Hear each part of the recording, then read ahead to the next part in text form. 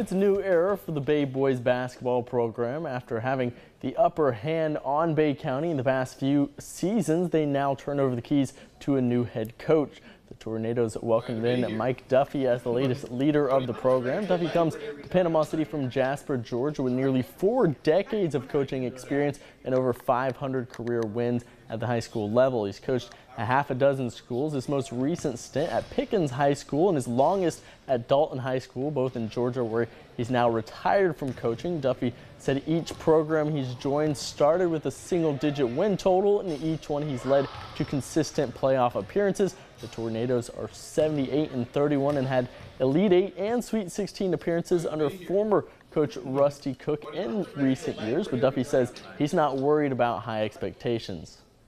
There's always pressure. Life's pressure. Getting up in the morning's pressure. You know, so no, I don't, because if I start feeling that way, then what do you think the kids are going to feel? You know, and you don't want to do that because they do take cues from their leadership.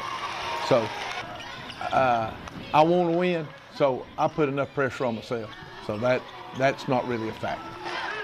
In recent years, Florida's school of choice policy has played a major role in high school basketball, with players transferring in and out of certain high schools looking for the best chances at success. Bay received a major influx of talent last offseason, but Duffy says he isn't worried about an outflux. If you want something else somewhere else, hey, good luck to you. I'm not going to beg a kid to come to me. I'm not going to owe him something extra. You know what I'm saying? Because if I go get a kid and say, hey, you need to come here and play for me, and then all of a sudden he thinks I owe him something because he came to play for me, I'm not going to actively go out and recruit kids.